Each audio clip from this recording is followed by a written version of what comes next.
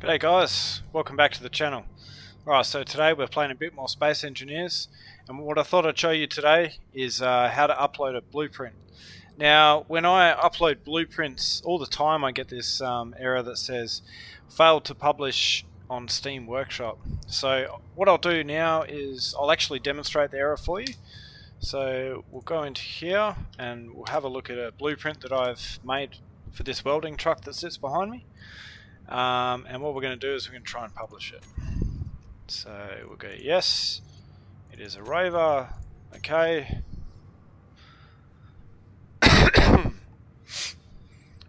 And as you can see, it says failed to publish on Steam Workshop. Now the reason why this keeps coming up for me is because the image that it uses for the thumbnail seems to be too big to upload to Steam. So what I'm going to show you now is how to actually get to that image and then how to change the size of it so that you can then upload it to Steam. So we'll exit out of the game and we'll go back to Windows.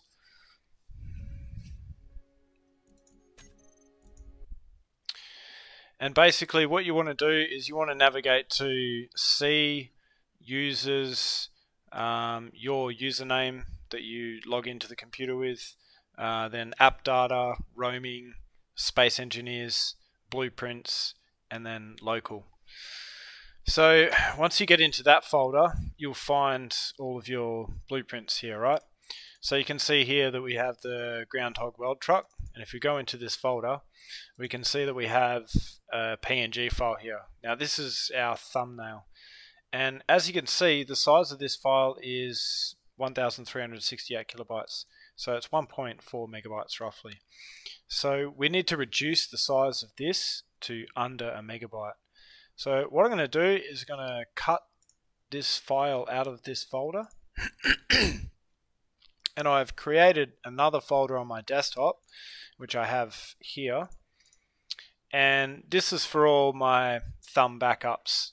And what we're going to do here is we're going to create a new folder inside here, and we're just going to name it the Groundhog, and then we'll paste our image in. And then from here, so what we've done is we've removed the file from the blueprints folder itself, like the actual game files, and then we've pasted it into, it doesn't need to be on your desktop, it can be anywhere, just paste it into another location. So then what we want to do is right click on it and go open with, and then we want to select paint. Now this opens up the image, and so what we want to do is we obviously want to reduce the size of it. So one way to do that is you can crop it, so you can, but we don't have that option available to us. So what I'm going to do is I'm going to resize the image. So what you want to do is you don't want to just you know, put in here 5% or something like that. You want to keep the image as large as possible, but also under a megabyte. So you want to keep it like really on the edge, because if you reduce the image size too much, then the thumbnail quality is going to go you know, not very good, and it's going to be really hard to see the image. So what I'm going to do to start with is I'm going to choose about 80% of the original image size. I'm going to go OK. And then I'm going to go File, Save As, select PNG. And then basically we're going to choose our thumb backups folder, Groundhog, and I'm going to save it in here, and I'm going to call it Thumb2. And then if we go back into that folder,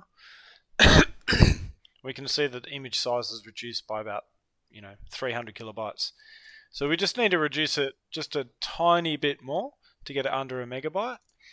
So we'll go back in here, and as you can see at the top here, it's Thumb2 is still selected. So we'll resize it again, and we'll select something like 97%. And we'll go OK. And then we will go File, Save As, PNG, and we will call it Thumb3. And we'll save that. Then we'll go back into our Groundhog 3 folder.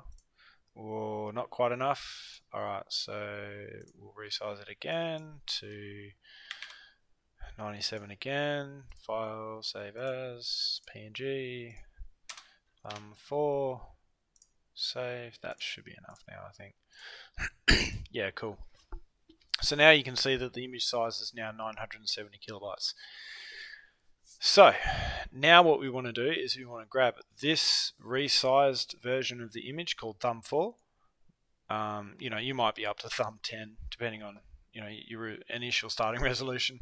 And we want to copy that. We're going to go into the game files, the blueprints folder that I discussed before. We want to paste it in here.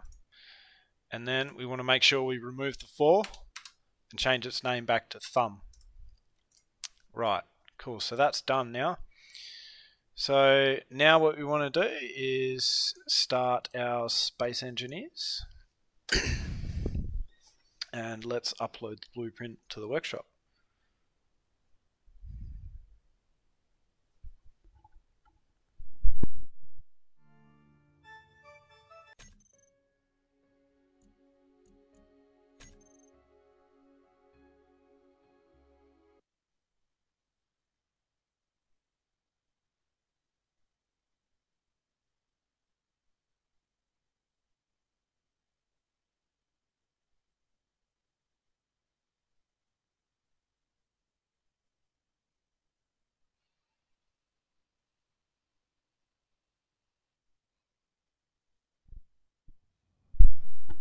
Alright, we're back in game and it's finally decided to load.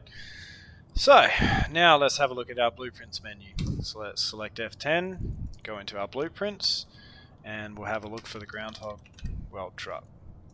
We'll select it again, we'll select Publish again, and you can see that the size of this blueprint has changed. Before it used to be 1.6 megabytes and now it's 1.1. So now we want to go Publish. We select yes, rover, okay.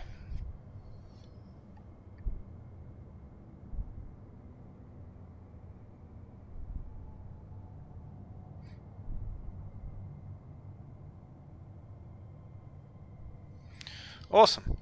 So there you go. We can see now that it's been published to the workshop, and now you can go in and do all the things you want to do. You know, set up a description, add pictures. Now when you upload a blueprint, I strongly suggest that you add a lot of pictures.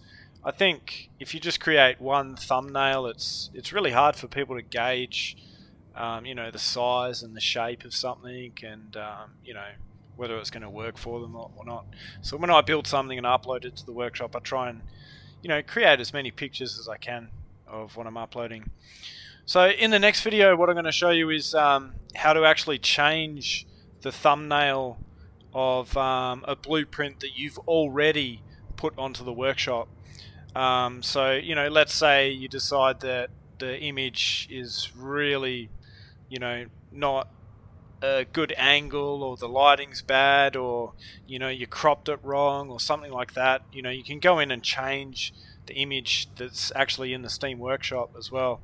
So I'll show you that in the next video, but I hope this video was helpful to you, and please consider liking the video and subscribing to the channel, and I hope to see you guys in the next video. Thanks for watching.